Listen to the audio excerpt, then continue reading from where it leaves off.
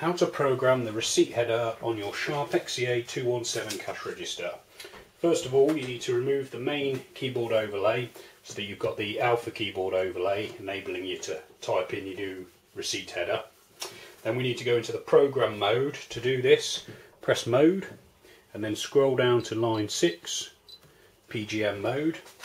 When this is highlighted, press the TLNS button, then scroll down to setting, TLNS, and then you need to scroll through the main setting menu for line 10 message.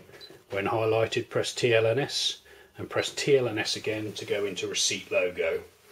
You're now looking at what will currently appear on your receipt message. So we're going to program line 1 to be shop stuff. So we're going to delete what's currently on there. The delete button is next to the number 9. So we're going to blank line. We want it to appear in caps, so we press the caps button. Well, you know you're in caps when the A is highlighted at the bottom, and we're also, for the top couple of lines, we're going to use double size. So you press the DC button here and you get a W appear there, so that means you're in double size characters. On the 217 you have 6 lines of receipt logo message, and each line can have up to 24 normal size characters or 12 characters if you've got the double size activated. When you're ready, you simply type in what you want to appear on the line by simply pressing the letters on the keyboard.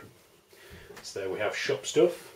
When we're happy with that, we can scroll down to line 2 and then use the arrow across button to go back to the start of the line, and then again delete what's already there, so we've got a clean line to start with. We'll now put in our phone number. We're still in double size and caps, so with T you have some punctuation up here, you can press that and then put it in a space, which is here. For the numbers you simply enter them by pressing them on the 0 to 9 keypad. But just enough room for them by the looks of it. Again, we save that by coming down. We scroll back to the start of the line,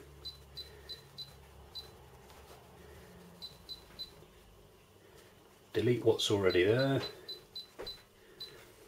and then now I've pressed the DC button, so we've deactivated the double size, so we can now put in, I don't know if you wanted to put in perhaps a line of address or a website that might be more than 12 characters, you could now type this in.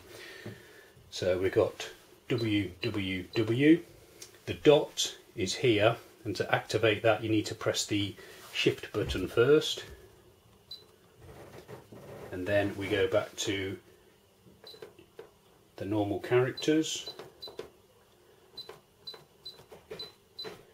Again, to get the full stop we press shift and then the button where the full stop is, and then shift full stop UK. Once you're happy with that, you can then, if you decide I'm only going to have a 3-line receipt header, you could now delete the remaining lines, or if you want 6 lines at the top, that's fine, you can carry on programming. But basically you enter the characters all on here. You might need the shift button to enter some of the punctuation, and then for double size you have the DC button, you have a space button here, your delete buttons there, and then remember, if you want it to appear in caps for the whole line, you need to press the caps button at the start. When you're ready to save whatever you've got, you press TLNS and then the escape cancel button until you return back to the main total screen. Thanks for watching.